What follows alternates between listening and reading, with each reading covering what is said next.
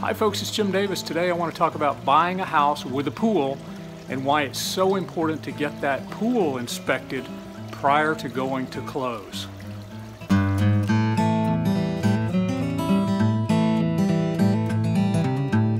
Today we'll be looking at one of the most expensive repairs that you can make to an existing pool, and that's resurfacing of that pool. And a lot of people, if you've never owned a pool, you don't realize that the surface of that pool actually wears out. About every 10 years you're going to need to get it resurfaced. So if you're buying an older pool that's installed in a house, you're going to want to make sure that you have that surface looked at and an estimate about the cost involved in resurfacing that pool before you go to close. The surface of this pool has worn away in several areas. You can see that the gunite that's below the surface is actually starting to show through in several areas. And this pool is, quite frankly, past due for a refinish. So the first thing that takes place is we have to strip out the old tile and remove the old finish. New tile has to be put on. To be laid out, it has to be laid out straight. Here we see the walls of the pool where the surface has been removed and it's ready to receive the new top coat. Now whenever you resurface a pool, you'll have a selection of surface colors and material to select from. And once you've picked one of those, then they will come out, they will mix the color on site, and then they'll start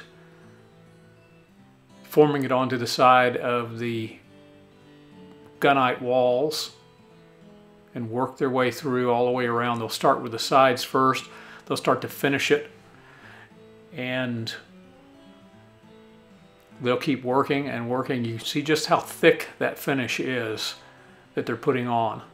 Here the surface has been applied and completed, and they're just prior to filling the pool with water. So here's what the finished project looks like. Quite an improvement over the old surface that had worn through. You can see the color of the water is not necessarily the color of the surface that was laid down underneath. This particular surface also has that look of a natural river bottom.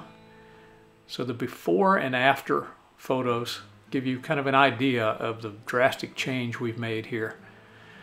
And the big question is, well, what did this cost? Well, almost $8,000, and that did not include the additional cost for extra lights, replacement of lights, and some plumbing work that was done around the pool itself.